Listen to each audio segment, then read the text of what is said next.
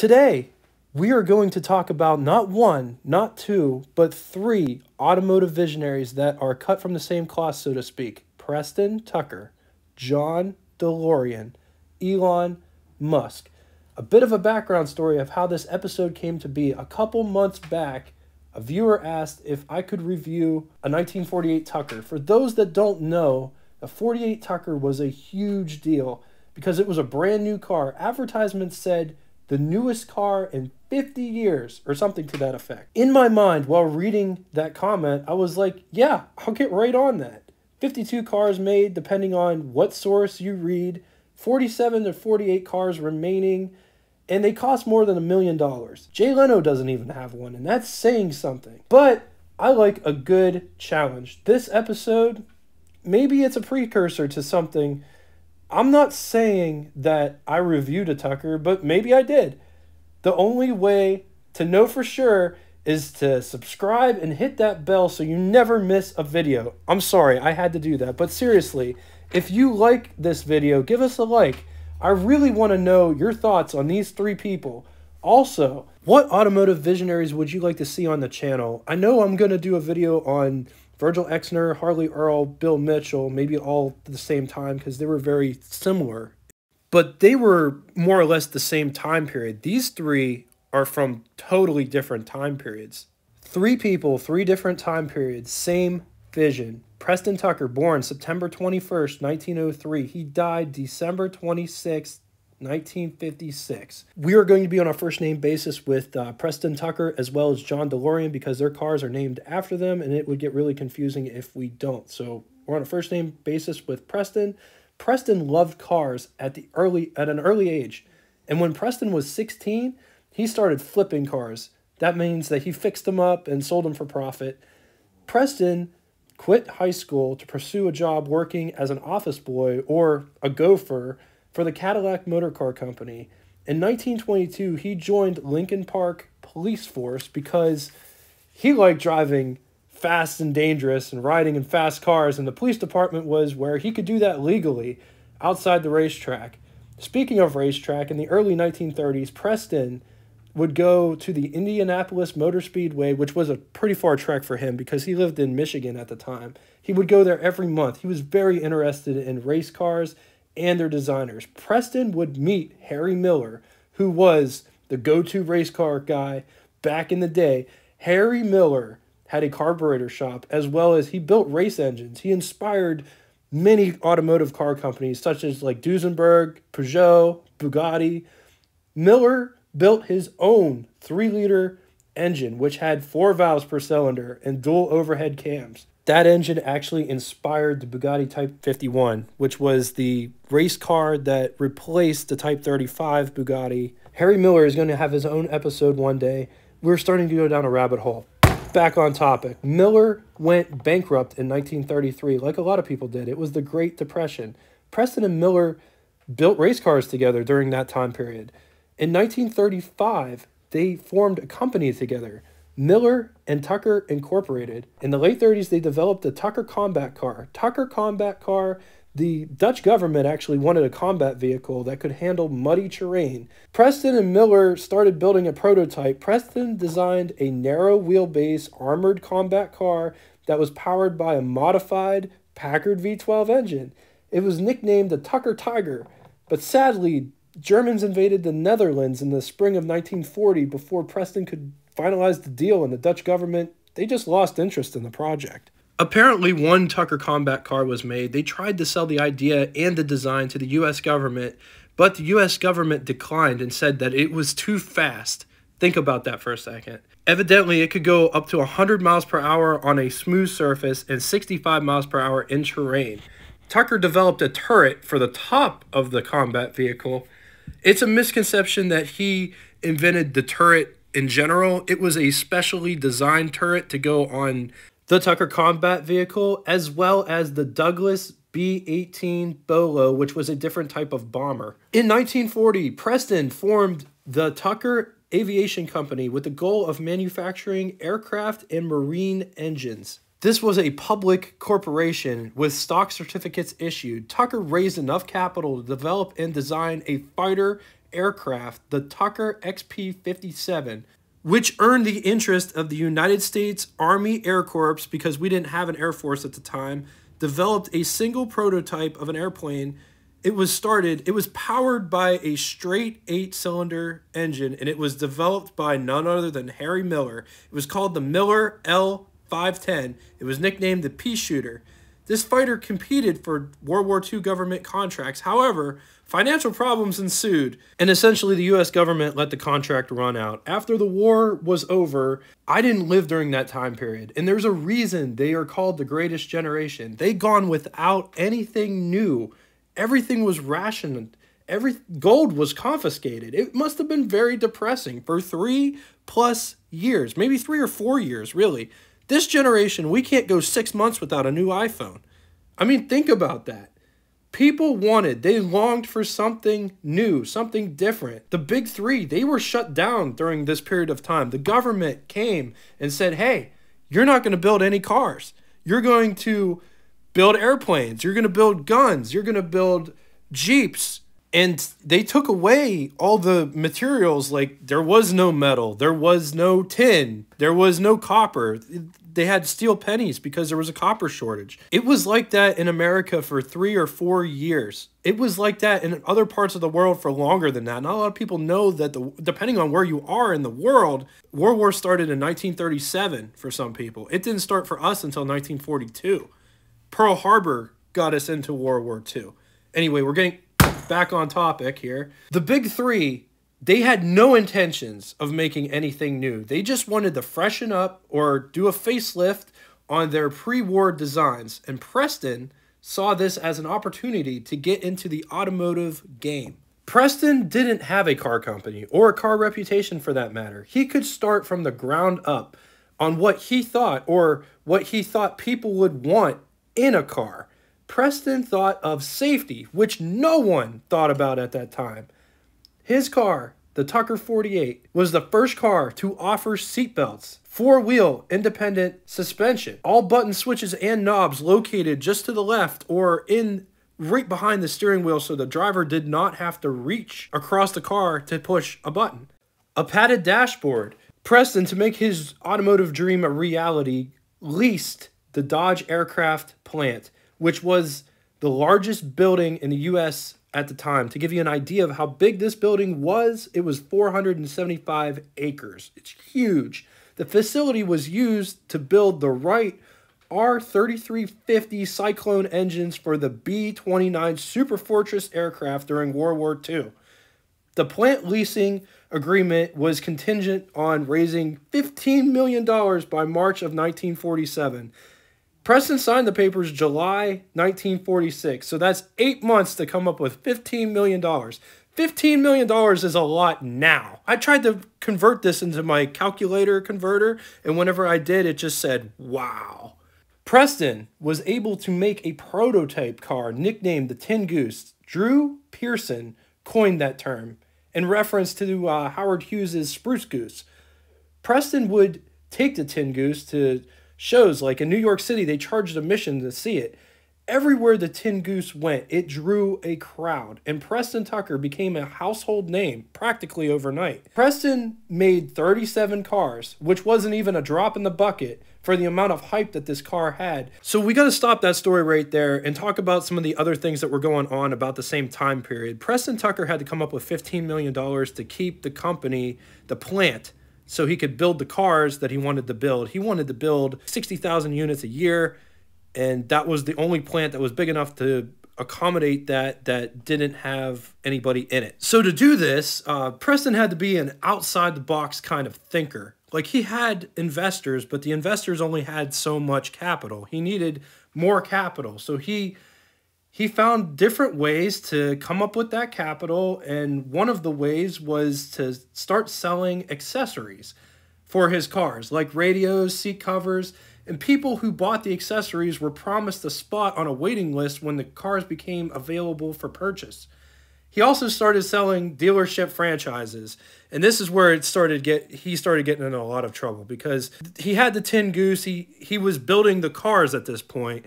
The Tin Goose was the only thing that he had that was hard proof of a car. The SE SEC started looking at his company and him and his practices, and they thought that it was just a giant Ponzi scheme or a pyramid scheme, that there was no car. He was frauding people out of their money, telling people that dealership or whatever, a dealership franchise, and there was no dealership franchise. So that was their part of it.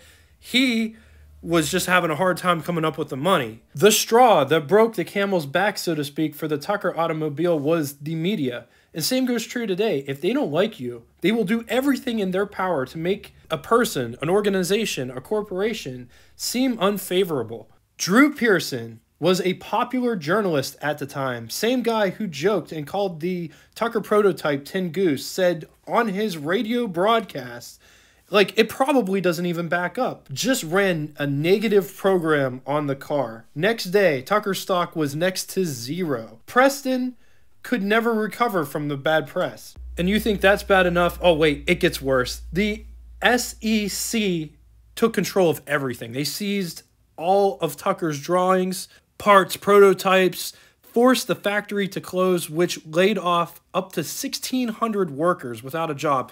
And common sense would say if you're paying 1,600 people to do something, that's probably not a Ponzi scheme. But there was a lot of lack of common sense in this whole thing.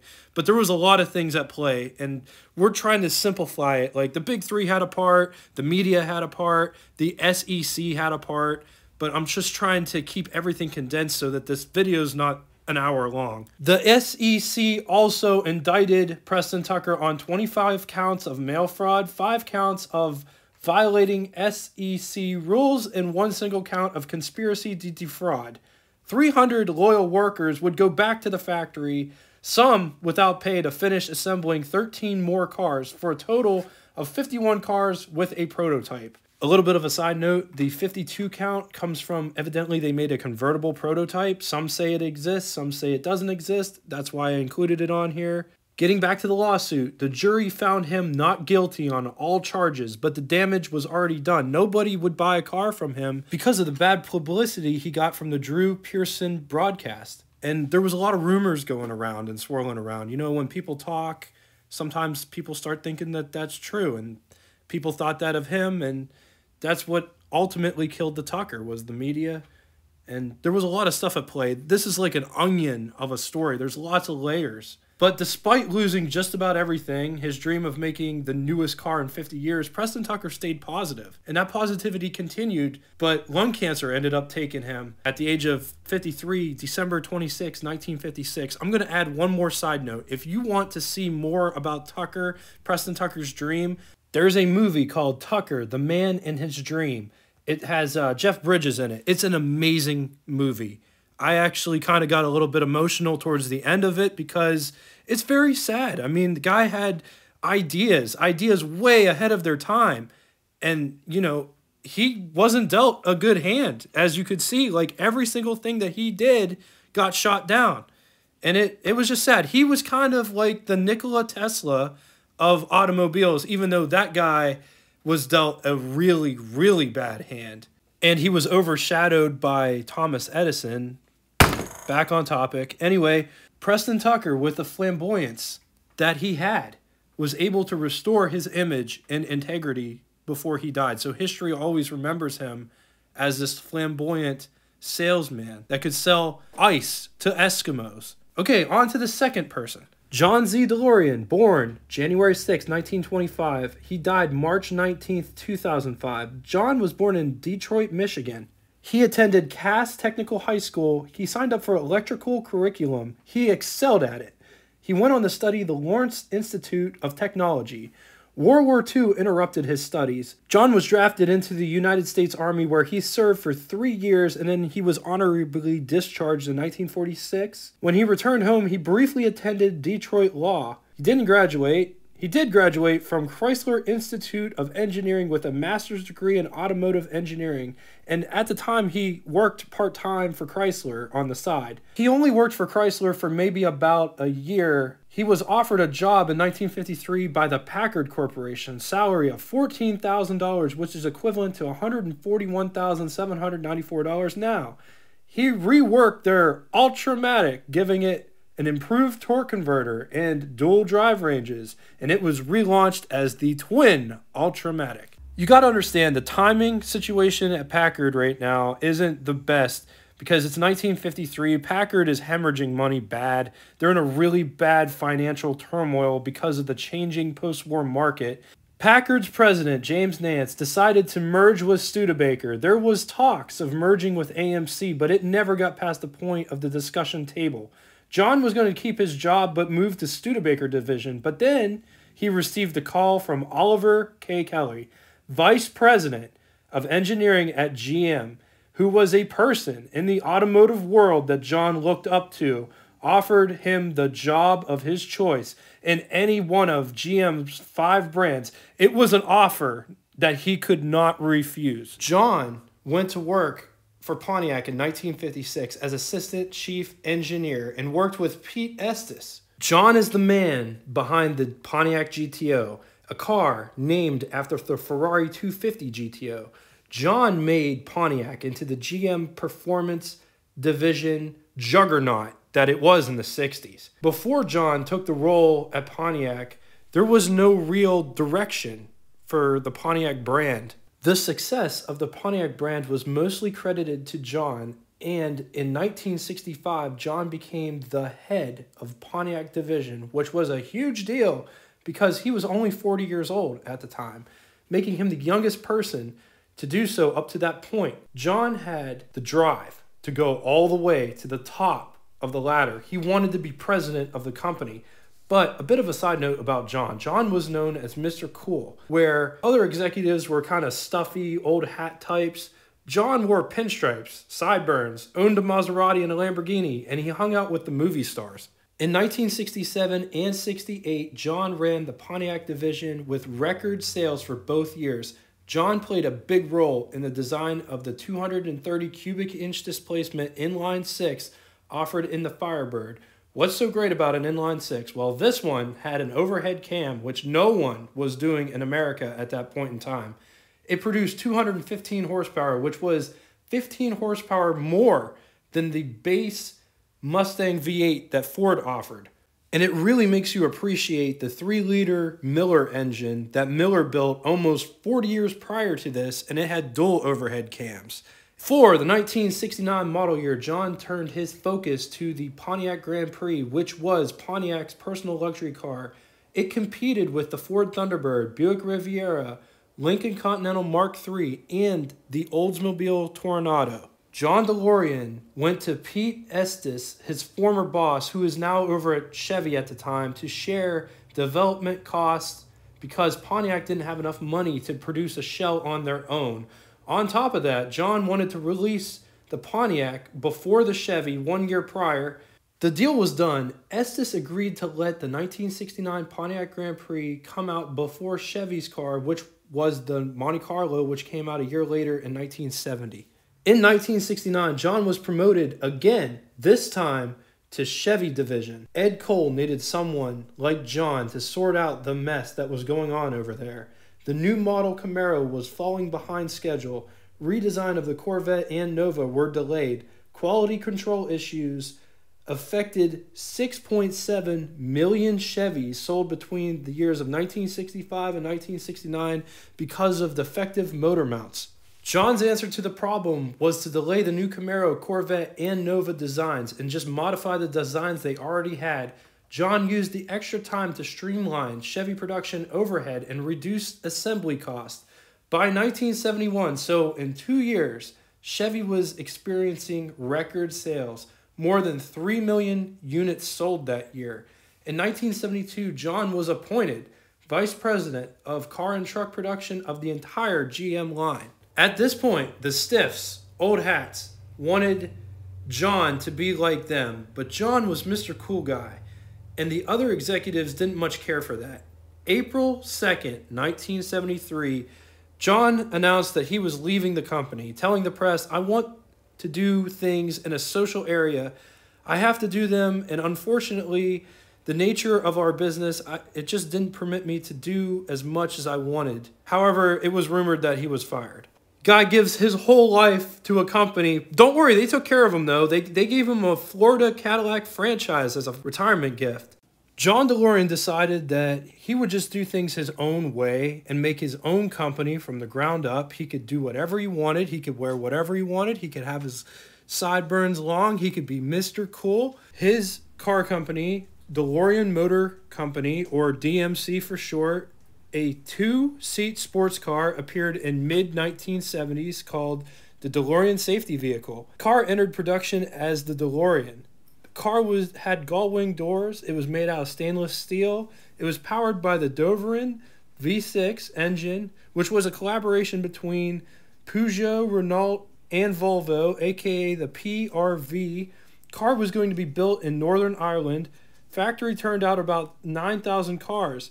In 1980, timing wasn't on John DeLorean's side this time. The DeLorean car didn't make it to market until January of 1981, almost a decade after the company was founded. The new car market slumped due to an economic recession in 1980. This was also compounded by lukewarm reviews by auto critics who felt the uniqueness of the styling didn't live up or compensate for the high price tag, low horsepower. By February of 1982, more than half of the roughly 7,000 DeLoreans produced remained unsold. DMC was hemorrhaging money bad. At this point in time, they were $175 million in debt. The factory consequently was placed in receivership. In January of 1982, the British government learned that DMC built 8,500 cars, which was roughly 23 million pounds, which was almost half of the money John received in 1974. The government gave DMC subsidiaries to build and produce a car there because it would provide jobs to the people that lived there who could work at the factory. So it was a win-win for everybody. Almost half of the funds were transferred into a Panamanian account under a different name, General Product Development Services.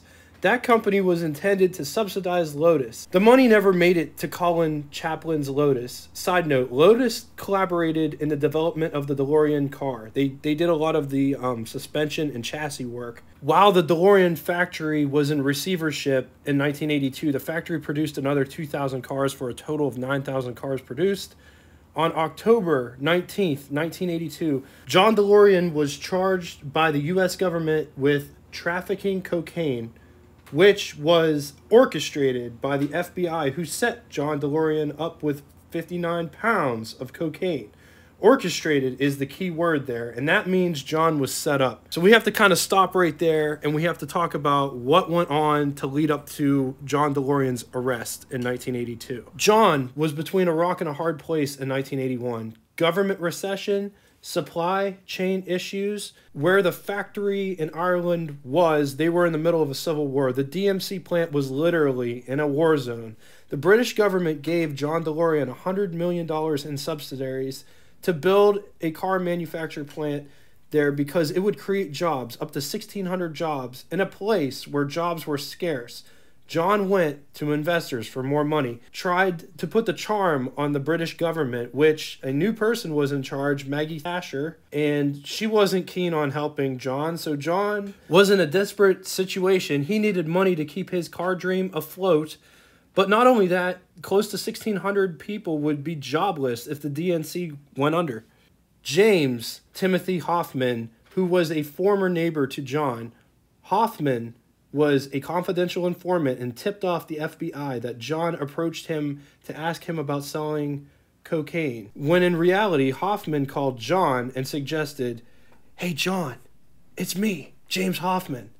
I saw you're having financial problems. I would like to help you with that.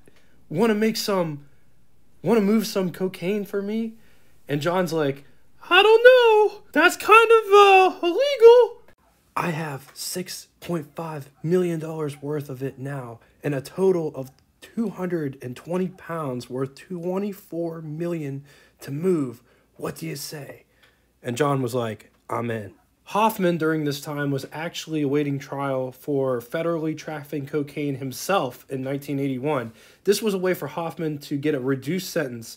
John DeLorean needed $17 million to keep DMC from going under. The FBI set John up in a hotel room in Los Angeles, right next to the Los Angeles International Airport. Convenient, right? Undercover agents right next door let themselves into John's hotel room. Now, John was sitting right across from a suitcase full of cocaine. John was arrested. Trial lasted 22 weeks. John defended himself and he was found not guilty. But while all that was going on, his DMC company went into foreclosure and it was liquidated. Everything was seized by the British government. That was the end of John DeLorean's car dream. It wasn't the end of the DMC story, however. Universal Pictures used the DeLorean in their sci-fi comedy Back to the Future, which solidified the DeLorean in pulp culture as the time machine. As for John DeLorean, his reputation was tarnished by the whole ordeal, saying, "Would you buy a car from me?" More legal troubles would follow him for decades. He was hit with tax invasion lawsuit in the mid-80s, which he was acquitted of all charges, as well as countless other lawsuits pertaining to the DeLorean. John DeLorean subsequently died from a stroke March 19th, 2005.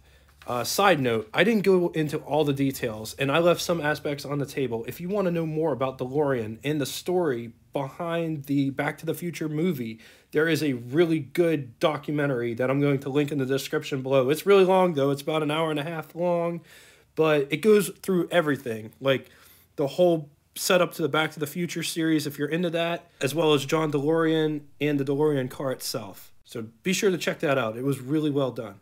Okay, last person we are going to cover today, Elon Musk. But be sure to stay till the end because we are going to tie everything together as to why these three individuals are cut from the same cloth. Born June 28th, 1971 in South Africa, Musk moved to Canada at the age of 17 to avoid conception, which was the draft. Musk was enrolled at the Queen's University and then he transferred to the University of Pennsylvania where he received a bachelor's degree in economics and physics. Musk moved to California in 1995 to attend Stanford, but he decided to pursue a business career instead of going to school forever. Musk co-founded a software company called Zip2 with his brother Kimball. The Zip2 company was bought for $307 million in 1999. Also in 1999, Musk co-founded an online bank called XCOM, which merged with Confinity in 2000 to form PayPal, which was bought by eBay in 2002 for $1.5 billion. In 2002, Musk founded SpaceX, which is an aerospace company that takes space travel and rockets in a totally different way. For example, NASA launches a rocket. There is a rocket and a fuel chamber, and the fuel chamber part detaches from the shuttle. Musk saw this as a part of a waste. Why don't we just reuse the rocket? So he made it possible for rockets to land vertical and use them again. And that's a whole nother side of the story. Musk is part of a bunch of different big projects that we could literally talk about all day. But I just wanted to tell you that he started that company before Tesla. In 2004, Elon Musk made a $6.5 million investment into Tesla Motors. The company actually started in 2003, and it was founded by Martin Eberhard and Mark Tarping. Musk became chairman of the company with owning the largest stake in the company. Tesla Motors' first car was the Roadster, and it was based on the Lotus Elise. It was basically an electric version of the Lotus Elise. It claimed 200 miles per charge. Tesla produced 2,450 of them from 2008 to 2012. The US EPA rating says the Roadster can travel 244 miles per charge, go 0 to 60 in 3.7 seconds with a top speed of 125 miles per hour. I need to stop that story for a second because it all seems well happy and perfect, and it's funny how researching a topic, unless one has lived through it, this is the internet. They can put as many blind spots up on the internet and show you as much information as they want to show you, but I lived through it. Like, I remember the struggles that he went through to get to there. I was a senior in 2007, and I remember 2008, 2009, 2010 was really hard years on Elon Musk. He had to dump a bunch of his money into the company, And there was no Model S. There was no Model S. There was no Model X. This was all before it. And he was hemorrhaging money bad because everything was expensive. The proof of concept was expensive. He was going through crap at SpaceX. Rockets weren't landing the way that they were supposed to land on the pad. And, you know, everything, all his hopes and dreams were going up in smoke, just like John Delorean, just like Preston Tucker. But he somehow managed to get through it. They were working on the Model S, and they were taking reservations for the Model S. It sounds like something Preston Tucker would do, only he would promise the car, and the car just kept getting delayed and delayed and delayed, till eventually it came out in 2012, and it was a make-or-break year for Tesla. Model S goes on sale, and it was and is still Tesla's flagship Halo car. It was made completely out of aluminum, or most of it was out of aluminum. Batteries located in the floor for better handling. Car weighed up to 4,960 pounds, but because it was electric, and depending on the battery pack, all the early models were rear-wheel drive only. The all-wheel drive model didn't come until later. Early Consumer Reports said this car performs better than any car we've ever tested. Not just an electric car, any car we have ever tested. People tend to forget that Musk never really had it easy. People only see what they want to see, and like they see Musk as being the most, you know, depending on when you see this video or when it goes up, him and Bezos have been fighting for richest person in the world for a while now. They keep switching. It's either Musk is the richest person in the world or Jeff Bezos, the head of Amazon Corporation, is the richest person in the world. But people don't really see all the crap that either one of those people went through to get to the position that they're in now. Lots of risks, very little rewards in the very beginning. Seems like they're getting rewarded now, but they don't take into account the stuff that happened 10 years ago. Today, Tesla makes the Model S, Model X, Model 3, Model Y. Cybertruck's coming, a new Roadster model is coming, and the semi-truck are all in the works. So let's recap. All three of these automotive visionaries, they all have basically the same idea as far as making the best car or the car of tomorrow.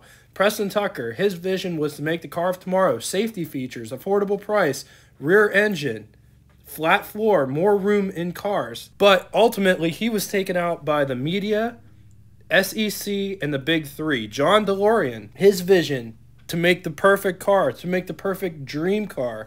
Rear engine. Notice both Preston Tucker, John Delorean, and Elon Musk started out with a rear engine car. Just similarities. I'm just trying to point some stuff out. Gull-wing doors on John Delorean's car. Stainless steel so it doesn't rust. He took himself out, John Delorean did, with the government sting. I mean, he was between a rock and a hard place, and he was just trying to keep workers happy, the government happy. He was just trying to keep everybody happy, and in the end, it ended up costing him his company. Elon Musk, he is what Preston Tucker and John Delorean would have been if everything went to plan. It's sad because they could have been very successful people had the media not interfered. The media kind of had a role in John Delorean's thing too. And the media has been trying to take out Elon Musk for a long time. And it's funny that it hasn't happened yet. But yeah. Thank you guys so much for watching. As always, please like, share, and subscribe if you like the content. This episode was a little bit different. And if you liked it, give us a like. If you didn't like it, put it in the comment section below. And I'll never do another episode like this again because it took a really long time to put this together. And till next time, toodaloo!